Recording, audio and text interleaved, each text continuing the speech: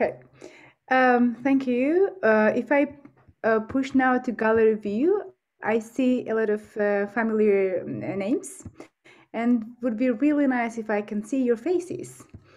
And it's also same way pleasant to see unfamiliar names and unfamiliar faces. I am Ekuna. Well, Ekaterina is my full name, and I've been working with Natalie with the Civic Education Forum in past, but right now I am a second-year student of International and Comparative Education Program at Stockholm University. And before I studied education, before that, I studied education administration and was engaged in designing and leading the capacity building projects for schools and youth organizations mostly. They have done action research on curriculum development through cooperation between the teachers based on the framework on democratic cultural competencies.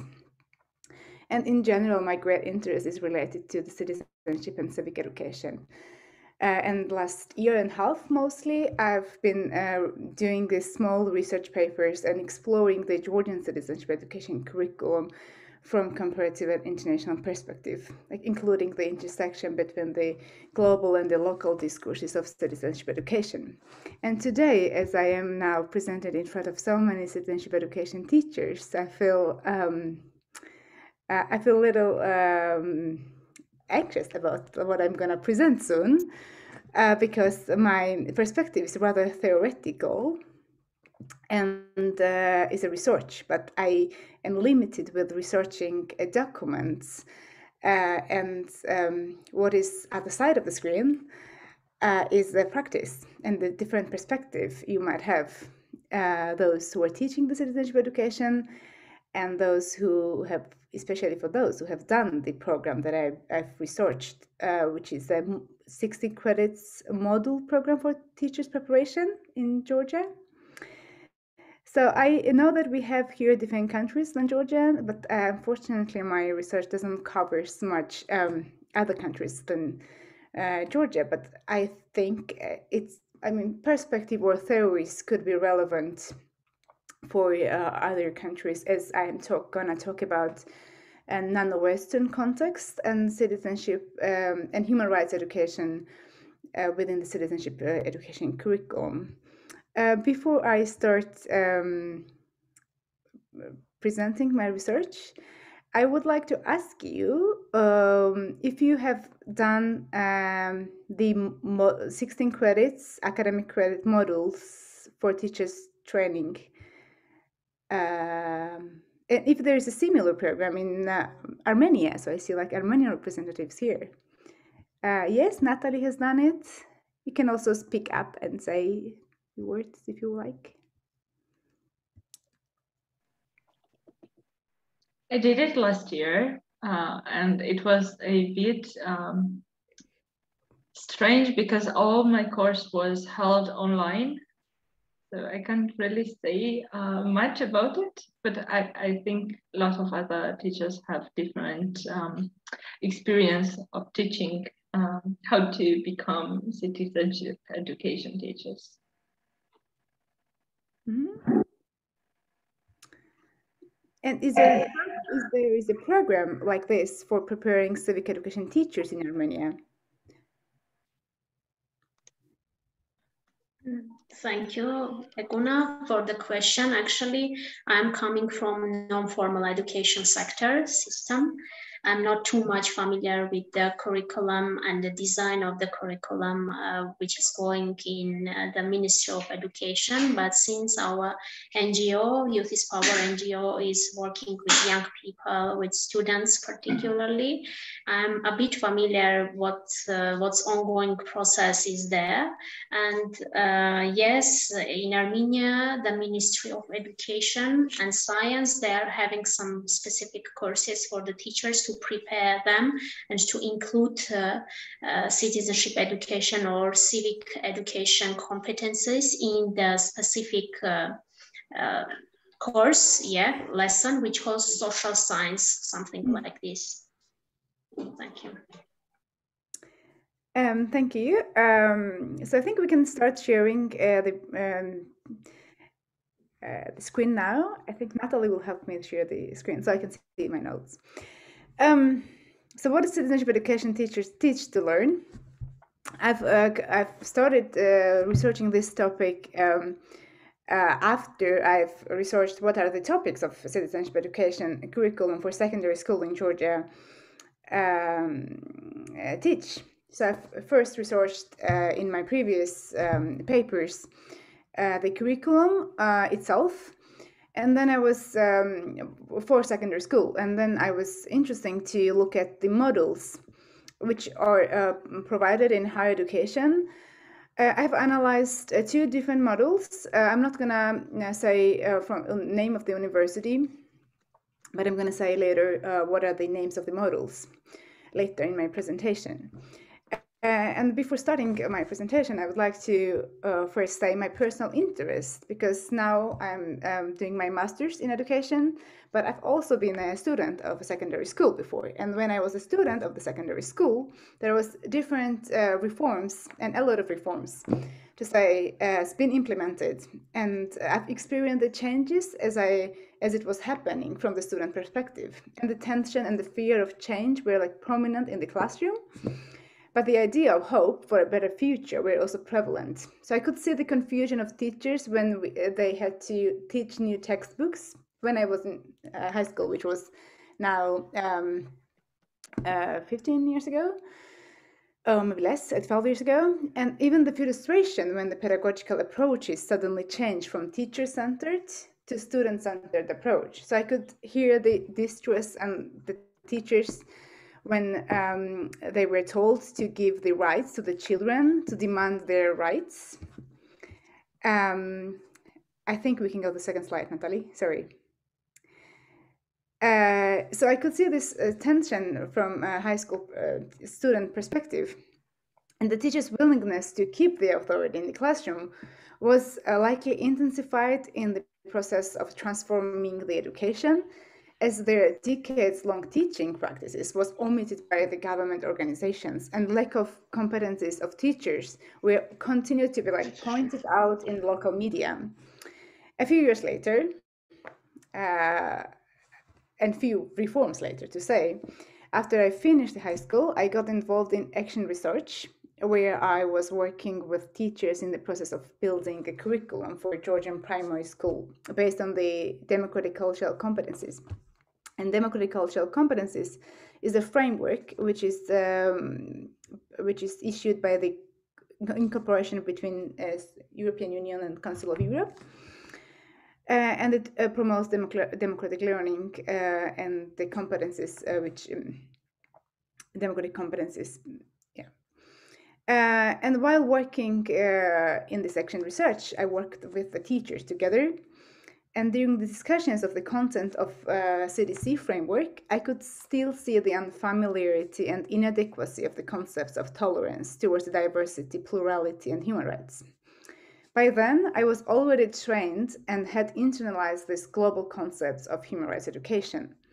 However, I also felt constrained to meaningfully participate in building the curriculum based on the CDC framework in Georgia. This experience has intensified my empathy towards the teacher's obligations of teaching Western concepts placed in non-Western context with no regards to local context or individual interpretation. By then, I understood that the teachers were not the problem, as it was often articulated by the governments or non-governmental education elites. So getting involved in the research about the citizenship education last 1.5 years, I started to research and rationalize the struggle of the Georgian teachers by understanding the theoretical approaches of the tensions between global and the local discourses of human rights education. And that's motivated me to go and investigate what our teachers are teaching, what the teachers are learning in order to teach human rights education in the classroom. And here I have another question to the teachers. The first question is, where in the curriculum do you teach human rights Is it in the curriculum, a national curriculum, as a overall aim of the curriculum, or is allocated in one subject area? And we might hear different perspectives from different countries. Mostly we have Georgian teachers, but we also have Armenian perspective, I think. Yeah. Yeah, you have. As I have mentioned previously, Guna, we don't have certain subject for this, but this is somehow integrated to other subjects that we have in the Republic of Armenia, specifically the social science that we have, and the teachers, as far as I'm informed, yeah, I'm not from formal academic sector, but as far as I know, they are having permanently some alternative additional courses with the Ministry of Education and Science to increase their potential and transfer this information to the pupils. Mm-hmm.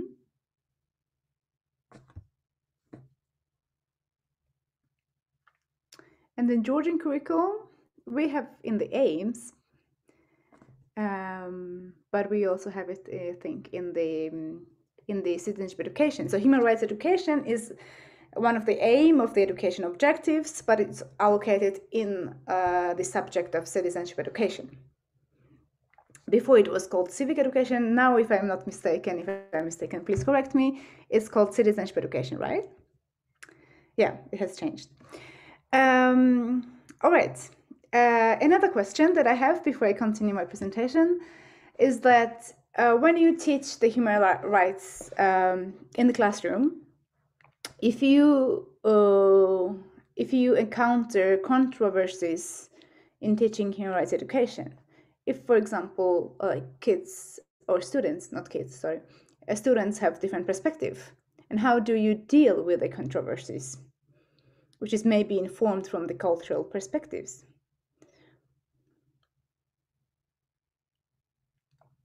If you could share your reflection, it would be really nice. It would give great base for my presentation. Can I start? Of course, good to see you, Nina. First of all, I want to greet you. It's a great pleasure to see you here, Ekuna. I'm really pleased to attend your lecture.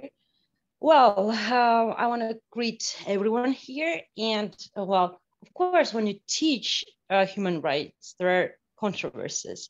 Especially, I'm facing problems when I tackle gender equality, because there are different perspectives of gender equality. So women are more eager to talk about gender equality, equality as such, and men, they are saying, you know what, it's not like guys, I mean like little boys. So they are saying, okay, equality is good, but I don't believe in gender equality.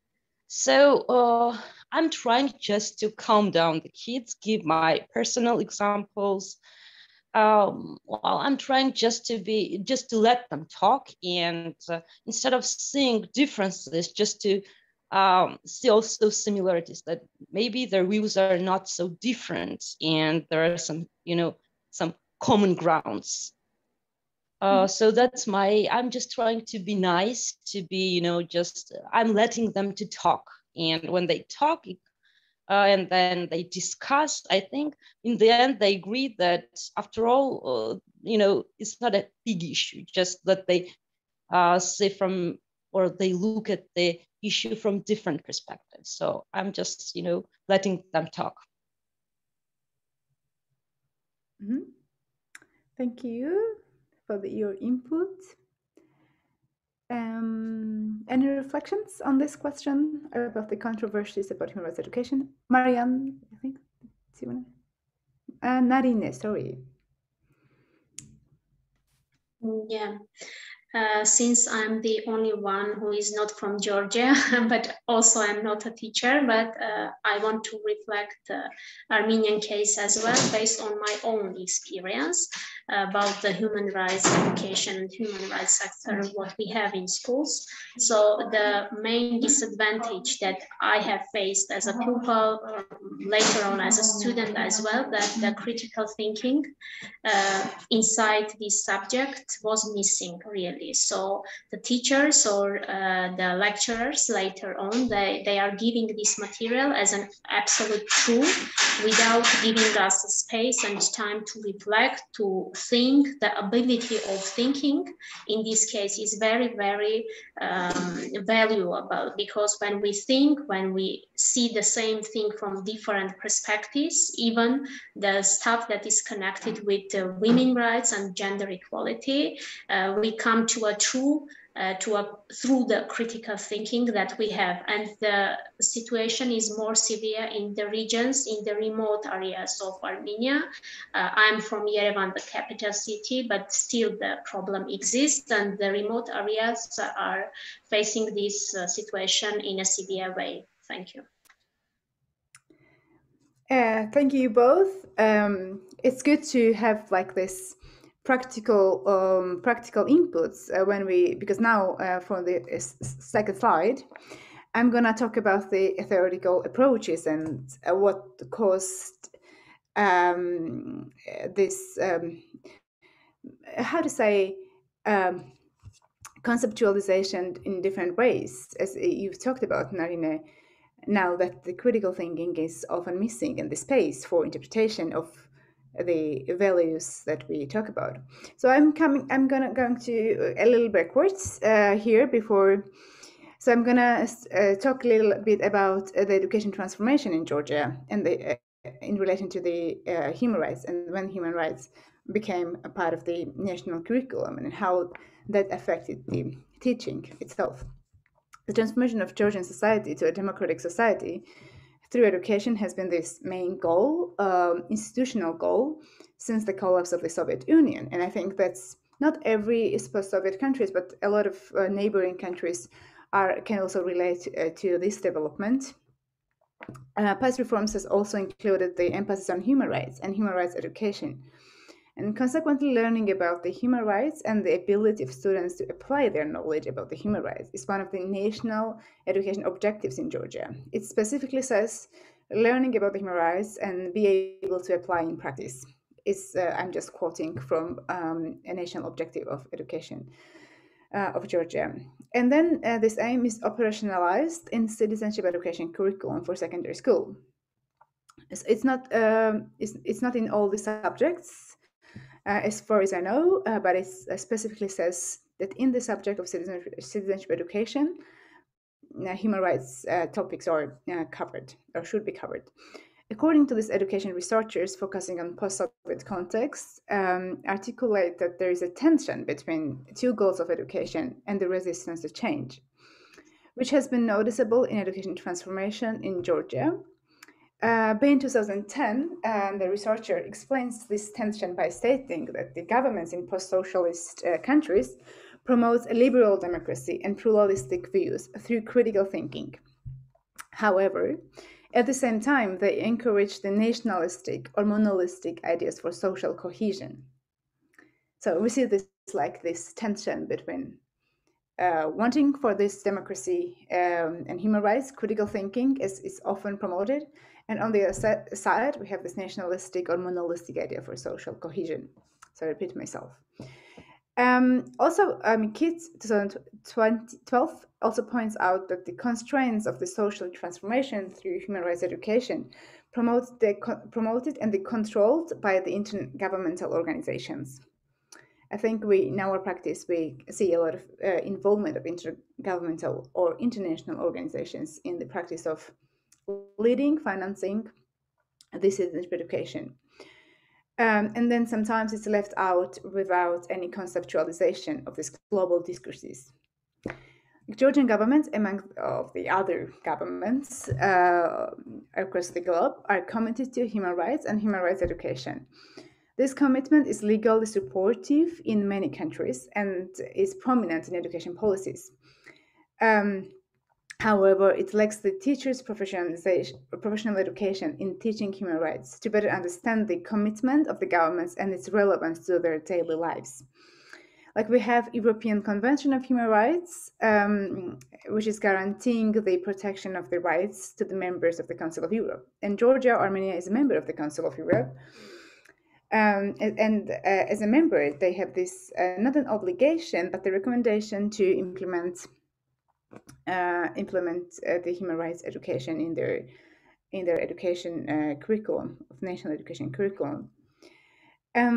According to one of the researchers, Kitts, it was 2012, argues that human rights education has a transformative potential, and it promotes human rights education, and being unaware about this transformative nature of human rights education, it will unavoidably be implemented in a way that simply repeats the list of rights,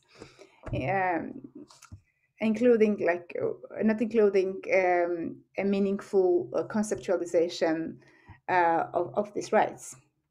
Therefore, the critical and contextual understanding is crucial to meaningfully contextualize the human rights education and make it relevant for people who are learning it, for the learners and for the teachers as well.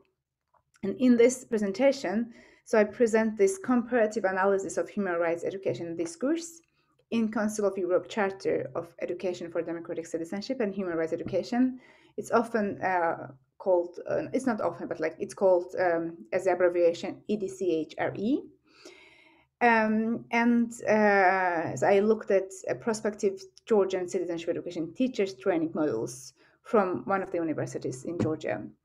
And furthermore, I analyzed the results from the critical hermeneutical perspective approach to better conceptualize the human rights education. And here I continue to talk about the aims of my small-scale research. Next slide.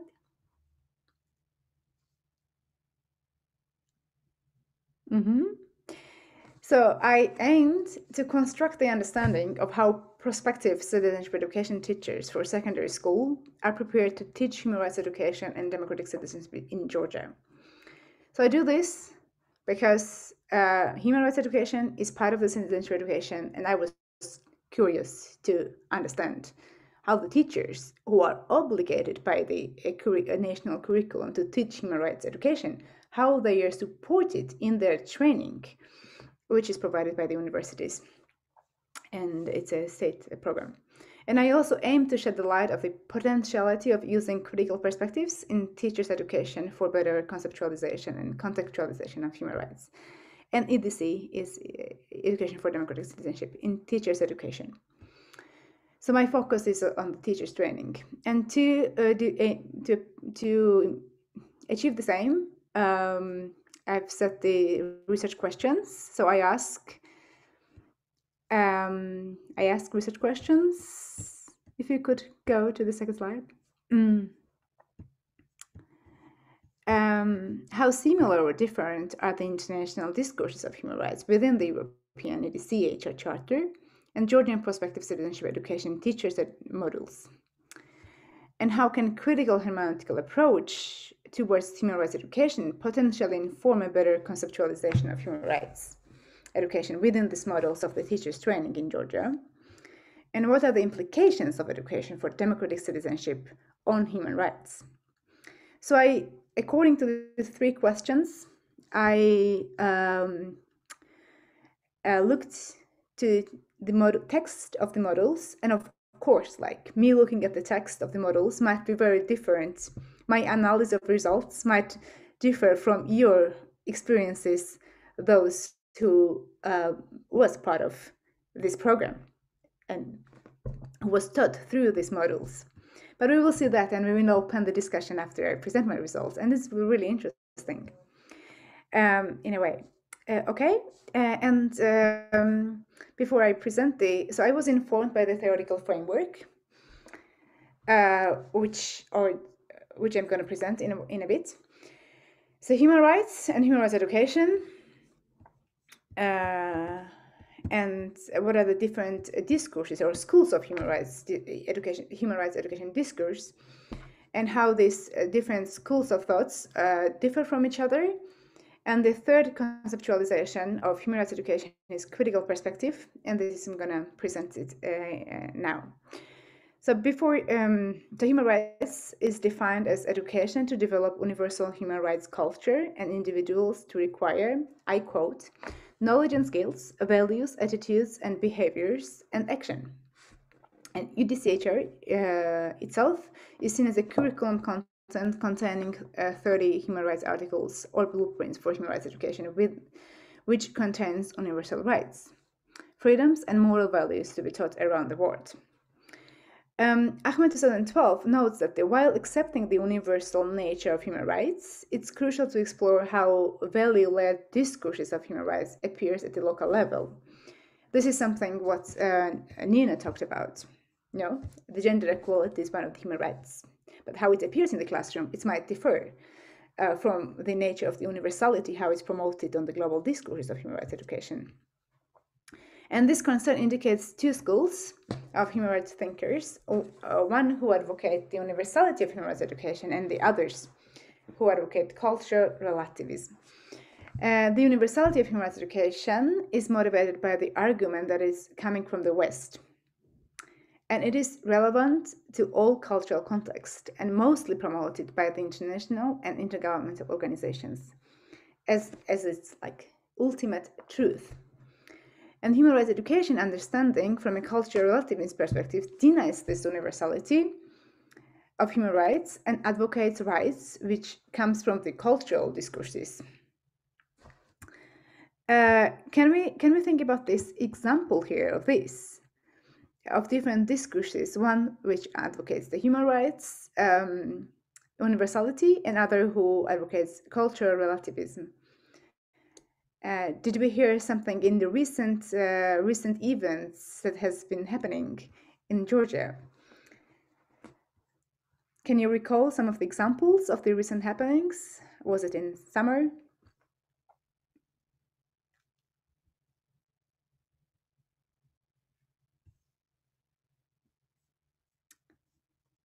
Anyone? No reaction to that?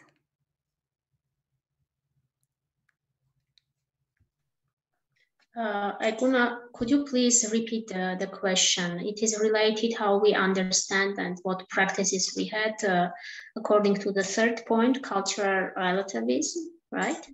Yeah, I can formulate my question better. I wanted to recall the events of the discourses which took place in New York or in Georgia recently. The discourse of human rights, which was motivated from the cultural perspective, and the other discourses of human rights, which was motivated and advocating by its universality. I was asking if you can recall some of the events that has happened in recent past.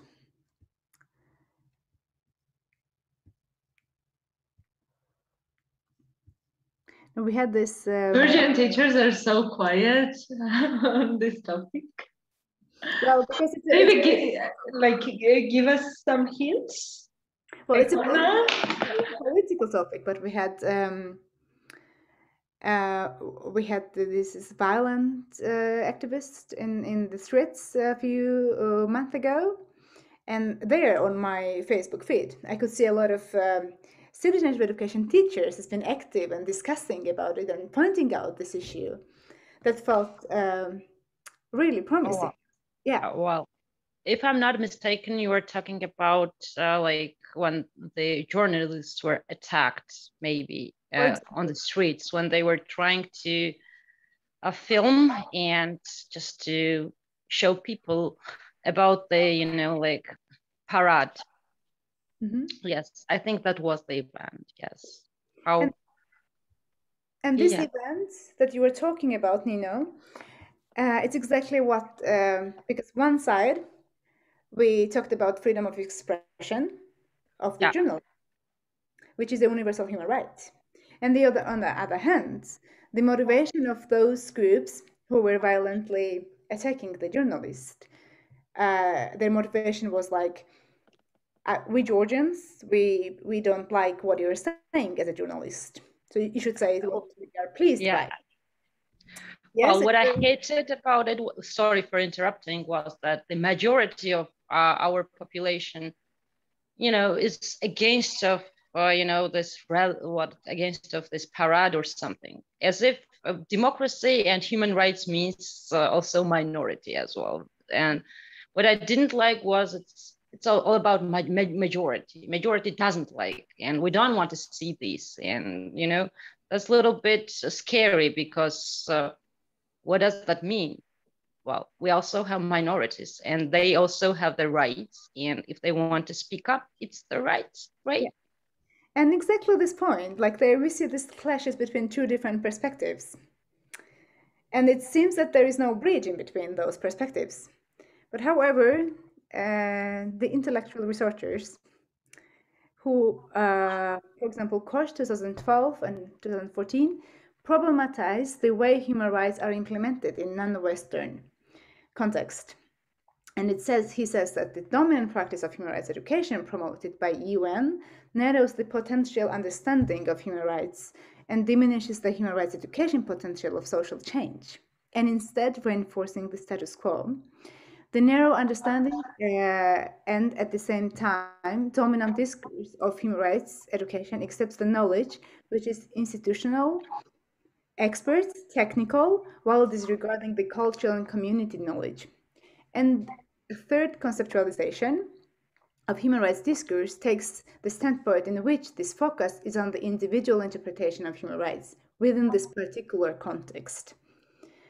And in order to support this transformative nature of human rights education, the critical and interpretative approach is key in the process of conceptualization of human rights, according to the authors who are stated in the slide. So I'm not going to repeat their names, but according to these authors, they all conceptualize the human rights from the critical perspective, and saying that neither cultural, it's like a third way, and it's a middle ground, while saying that, I'm going to repeat myself now, that universality of human rights is important, but also the conceptualization in the context is crucial in order to understand this human rights, which is universal in the nature. Yeah. And from here, I will move on to elaborate more on the critical perspective, which is the third conceptualization of human rights education. Critical hermeneutical pedagogical approach. This is an approach that I use to analyze the models of teachers' education models, and critical cosmopolitanism approach. I will present it, but I have not used it in my research. I presented today I prepared it for this presentation, a small summary of this approach, because I thought it was important as we talk about the citizenship teachers and citizenship education, as it's our focus in this week and today. All right, so I will start talking about the critical hermeneutical approach, which is a big topic, but I will rather take the small narrow focus on it, which is hermeneutics is a methodology to understand the social subject by interpreting its historical and cultural context. The education about human rights focused on the knowledge production about the rights, while employing the Western conceptualization of human rights. An alternative is the education for realization of human rights and their equivalents, which stresses of using the cultural knowledge, says by Al-Darawish 2013. And in response to this problem of linear implementation of human rights and the process of pedagogical approach to better conceptualize the human rights education, it requires experiential meaning. So what does the experiential meaning means? In other words, it's like the crucial to acknowledge the necessity of human rights conceptualization in connection with a moral system from where the meaning of human rights derives. This approach promotes dialogical equality of the various traditions in terms of the human rights education.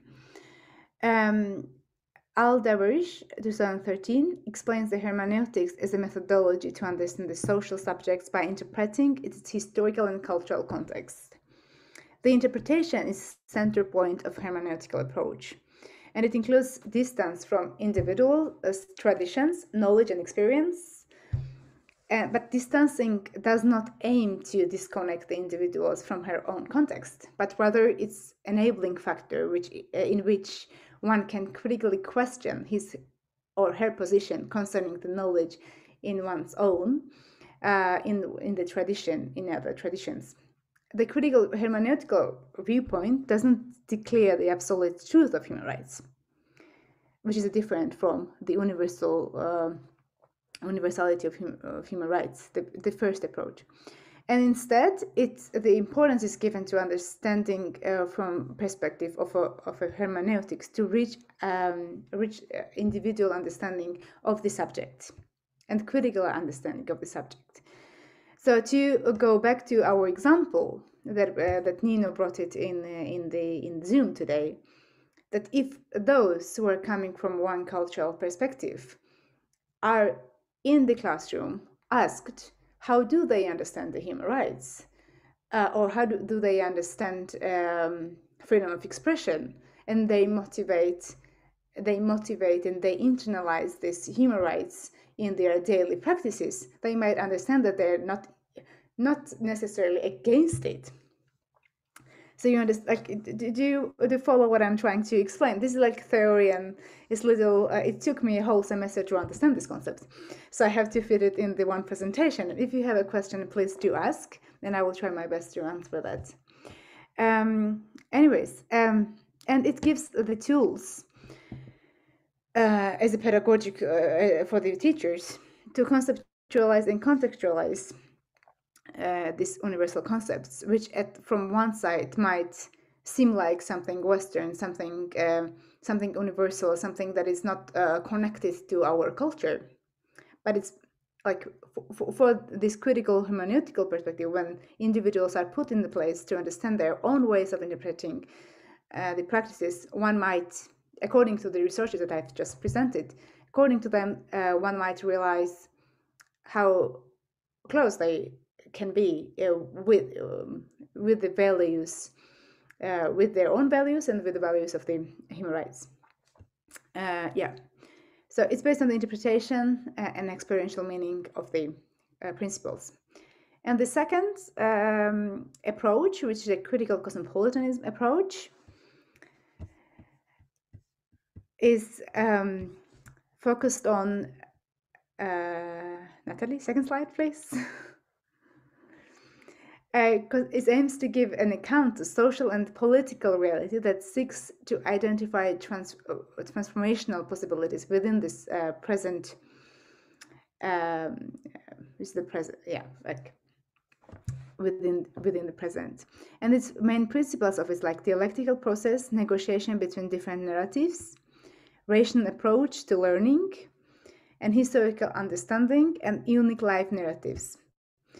So what I quote here, Adami 2014, and she explains and she suggests that human rights education is to move away from preoccupation with bridging the gap between universal notions of human rights, subject, and actual locality, and focus on how human rights can be articulated in learning through lived experience and narratives of learners. And human rights learning can be regarded as a cosmopolitan space where the universal meets the particular notions of human rights. So she doesn't deny not to use the human rights articles, but instead it says that keeping the EUDHR open for interpretation, reading international documents and conventions of human rights into the cultural narratives, and contrasting different cultural narratives in relation to dominant master narratives of human rights. Therefore, the Adami suggests that human rights learning should be approached as a dialectical process of negotiation between conflicting and sometimes antagonistic cultural narratives. So what Nino said before, that she gives the space for students to dialogue, that's what critical cosmopolitan perspective promotes. Dialogue, personal narratives, understanding the history in which the human rights was created. And it's focused on people's lived experience. And the people can be a teacher and can be a student. All right. Any questions in regards of this theoretical parts, or should I move on to actual study? No questions? Right. So I will move on to the study, and the method I've used in discourse analysis included the content analysis of three texts in total. So one text was UDCHR, not UDCHR, EDCHRE, the charter itself. And I used modules, two modules to look at from the program of teachers education. In the human rights education in EDCHR, charter emphasizes three following notions. I will not elaborate here what does the EDCHRE charter is about. I think that's quite, we're familiar with that. But the three components that I've or identified in the definition of human rights and and education for democratic citizenship was awareness raising about human rights, empowering citizens, and protection of human rights and education for democratic citizenship. And according to these notions that I have identified, I analyzed the models, and I see whether there's a differences and similarities, and how does the intersection between these two documents, whether if there is a similarities and differences. So I analyzed one model, which was human rights education in citizenship, teachers module, democratic citizenship in practice is the name of the models. It repeats the notions of EDCHR charter, and I have concluded that there is no contextual understanding of the notions studied.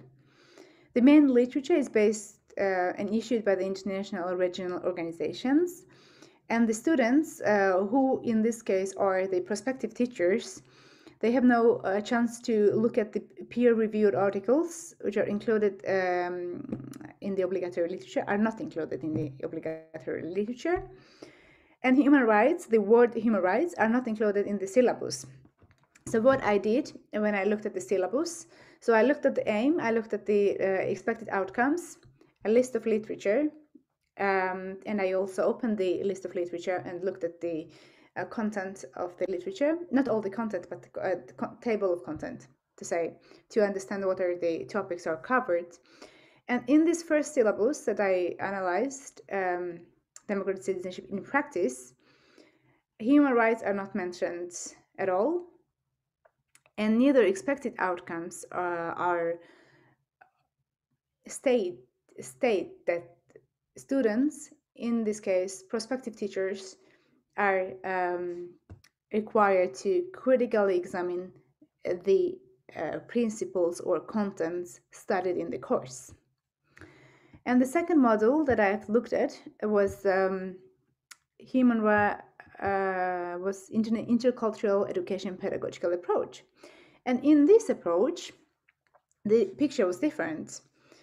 In the aims and objectives of the syllabus, the focus was on deliberative teaching and learning, even though it repeated the notions of EDCHRE, so which was the three notions: awareness raising, protection of human rights and education for democratic citizenship, and empowering citizens.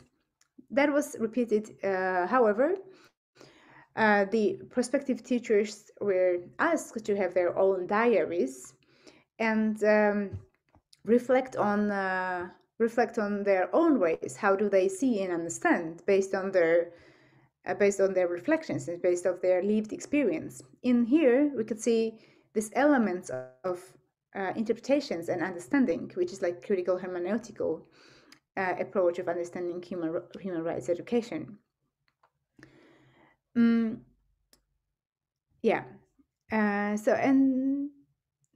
Okay, I will jump on to the results interpretation. So the two models that I have analyzed, one that I could find more critical understanding and interpretations, which was presented in the concepts, And the other one was a singular conceptualization of human rights as an universal meaning of human rights education. If you remember the slide that was written, the three or four different three different understanding of human rights discourse, which was like universal, cultural, relativist, and yes, here, thank you. So in the first model, we see universality of human rights without any critical perspective or reflection on it. Cultural relativist approach was not found anywhere. However, in the second module that I've analyzed, critical perspective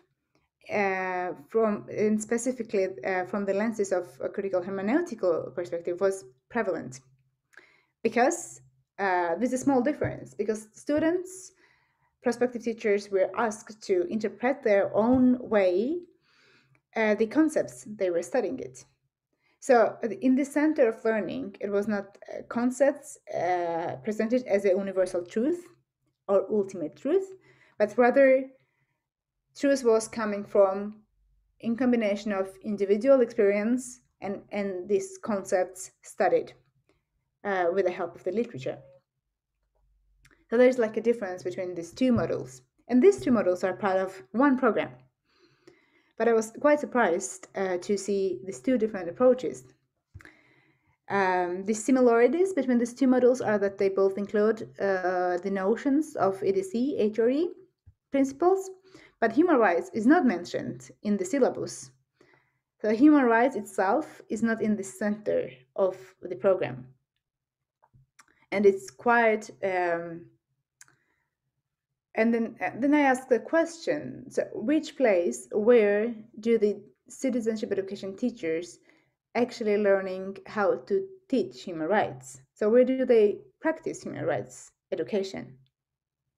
If not in the preparation, you might have an answer for that. I couldn't find... Intuitively, Eguna. Intuitively, it's a good answer.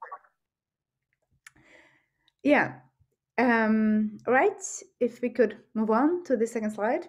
So reflection to this that I think we still have like a few more minutes for the discussion that I will quickly finish with this discussion.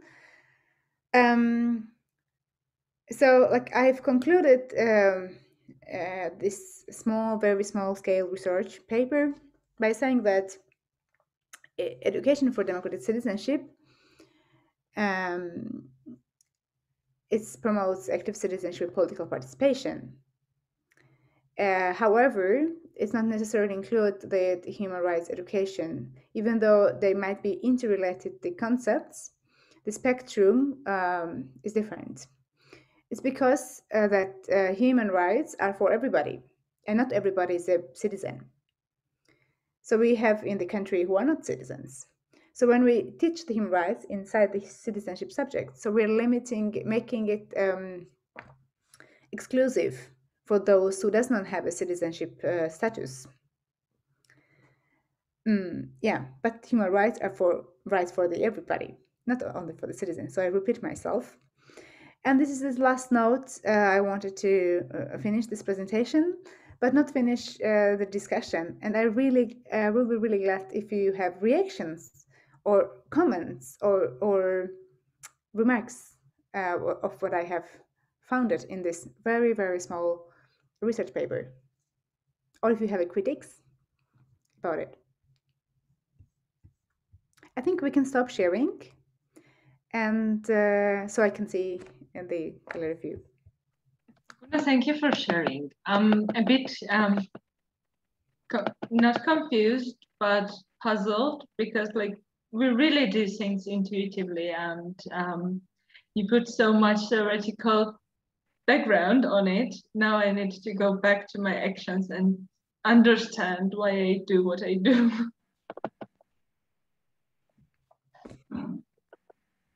Mm-hmm. Any reaction? Thank you, Nato.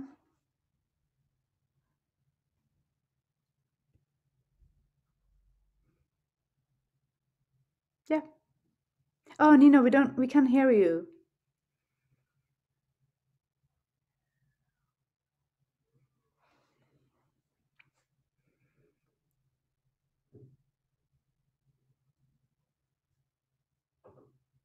Narine, you wanted to go?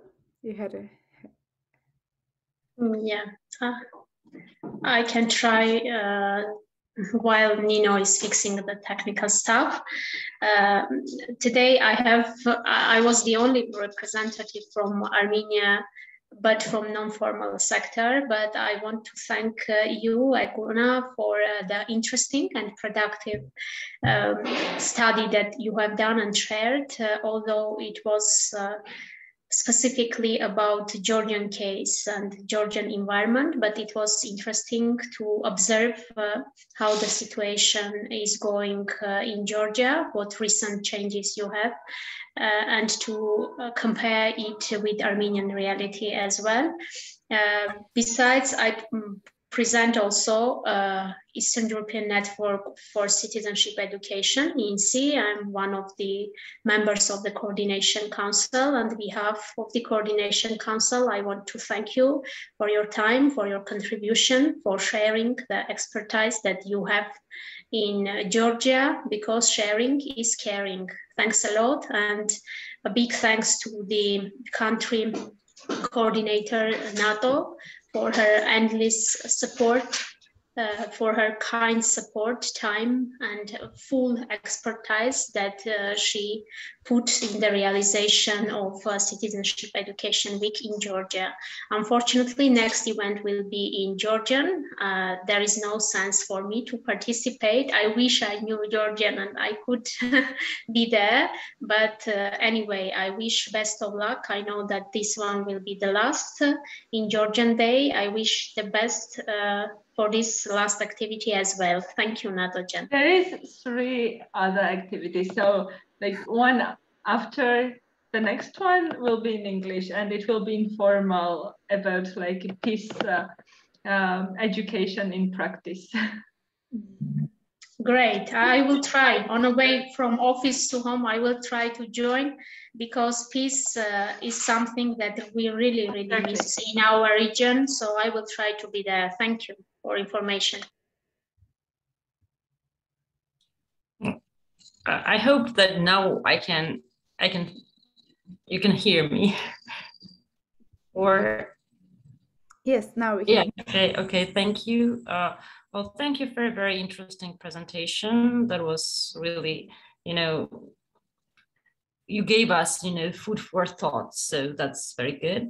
And I would like to read your research. The presentation is good, but just you can't go into every detail. So I would love to read your research. That will be my, little request to read your research.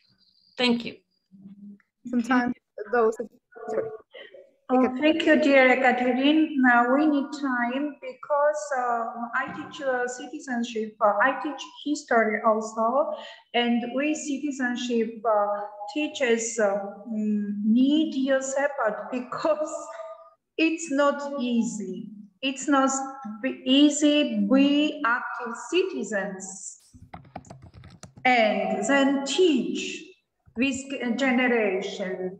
Right way, teach right way, how to be active citizens. That's why thank you, all of you,